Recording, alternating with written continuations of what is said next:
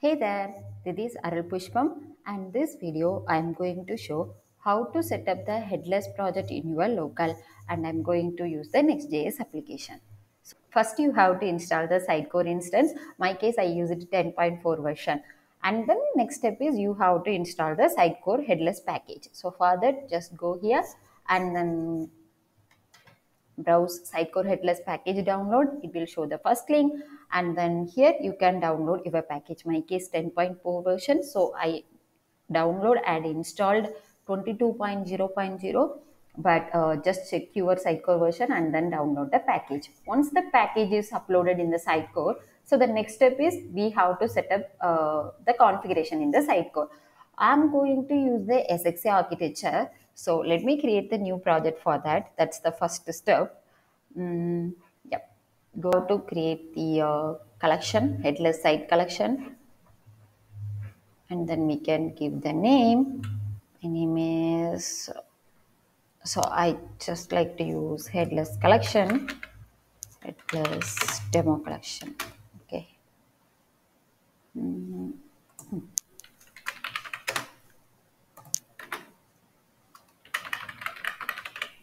Yep.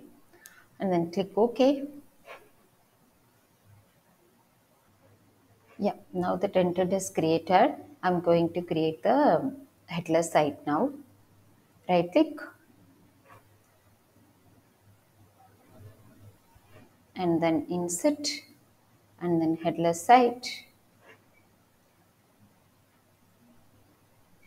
and my site name is freelancing, and so we can keep this host name, and then folder is slash. Let's check the modules. Good. I think we can update the deployment secret later. Yeah, let's create the site now.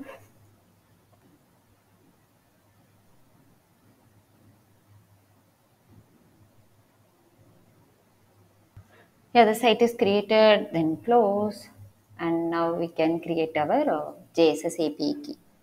So for that we have to go to system and then settings and then services and then API key, and let's create the API key now. Freelancing API key. Oops.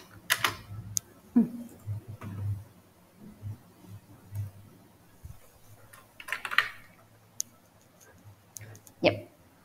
And then here we have to update these two fields, cross origin is star and then allowed controls also star. And yeah, let's save it. Now our Sitecore work is done. Now we can start to create our Next.js application. For that, just open your Visual Studio Code, and yeah, now I open the Next.js app folder, and now we can start to install the JSS CLI plugin. So I'm just copying the command and terminal, new terminal, and here the plus icon, PowerShell. Yeah, here we can run our commands.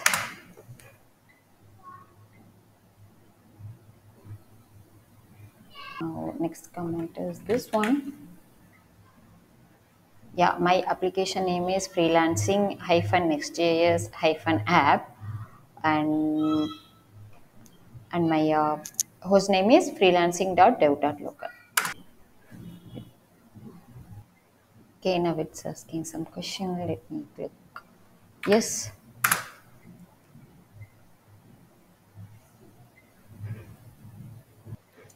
Yeah, now it's asking next question. Okay, click enter and no, and I'm going to use SSG, so enter and no. Yep, now it's installing all the packages. While installing the packages, I like to set up my host name. I don't have any sites with the name of freelancing.dev.local, so I just like to create that. So for that, just go into IIS and here I'm going to add the bindings.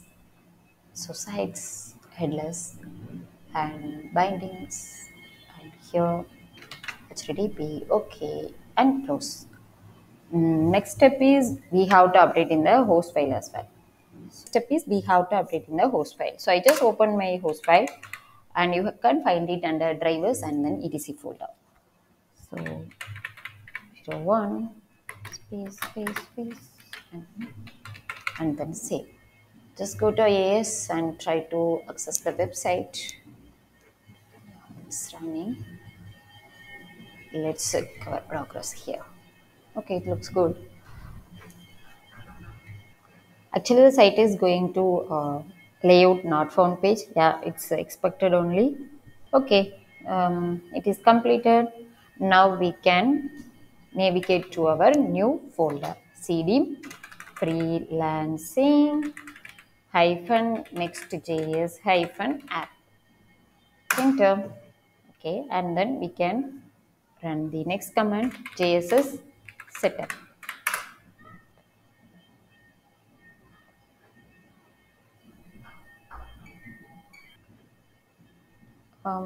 Yes.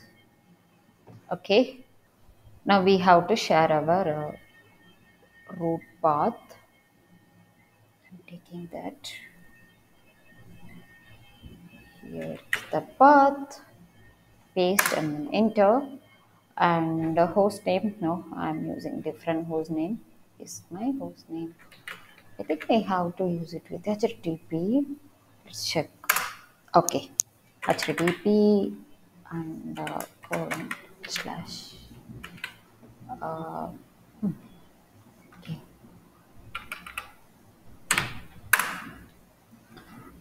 Enter and then AP key. Now we can copy the AP key from here and then we can paste it here. Enter. Let's leave it blank. Yeah. So now it's created the app and all good. Now we have to do some more configuration.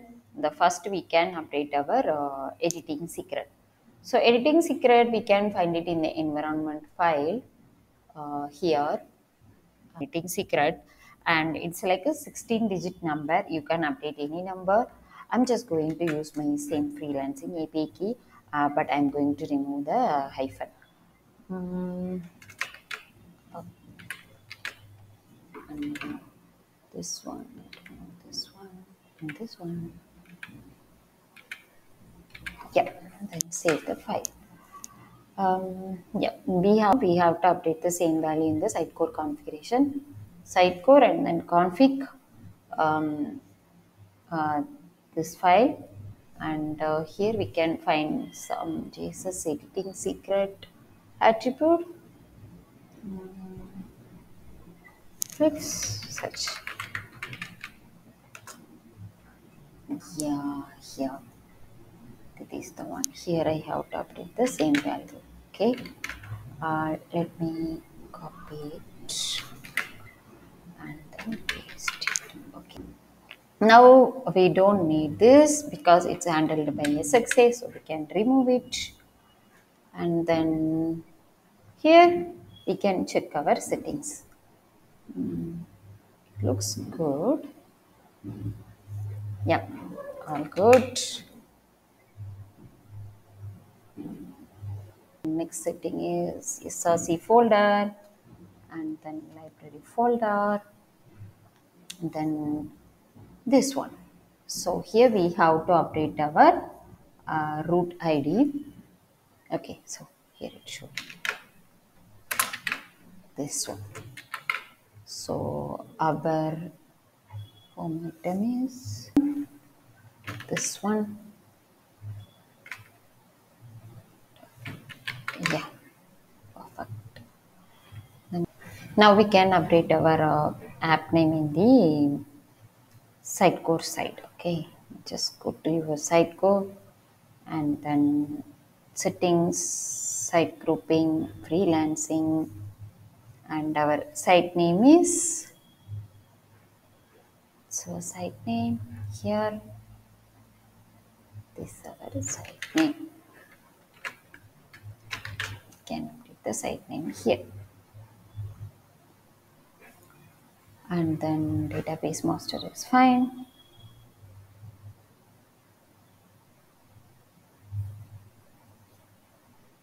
And all good. Now I like to update my rendering host settings. You can find it under settings node and then services. And in the services, you can find the rendering host and then default. And here we can update that. HTTP / localhost /IP/render. In the upcoming videos, I will share more details about all these settings. But in this video, I'm just focusing only on set up the application. So application is Freeline Next.js app. Save. Let me double check. Yeah, all good. Looks like we have updated all the settings and now we can deploy our applications. JSS deploy config.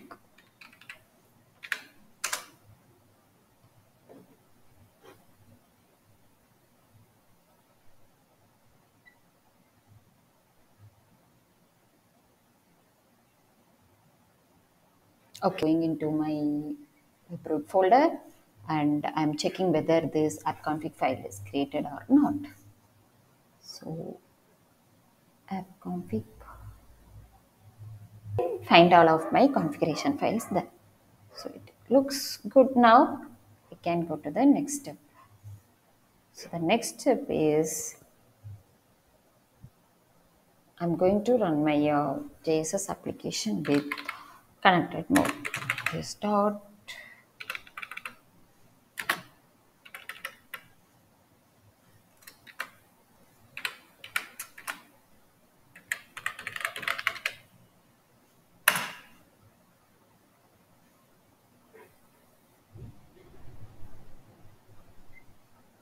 It looks like it started in localhost 3000. I'm going to access this.